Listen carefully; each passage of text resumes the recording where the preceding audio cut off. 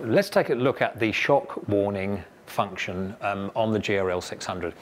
In the display at the top there, you can see a little icon that looks rather like the unit itself. This means that the shock warning is active, so there's a sensor inside that will pick up if accidentally or otherwise the unit is moved on the tripod, which of course would affect the position of the beam you might be working with hundreds of meters away.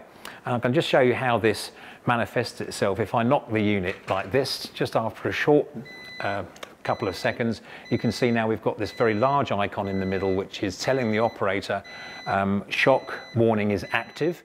You can override this if you're at the panel here just by pressing one of these soft keys. So if you press that, it cancels the alarm and the unit automatically levels and you can carry on working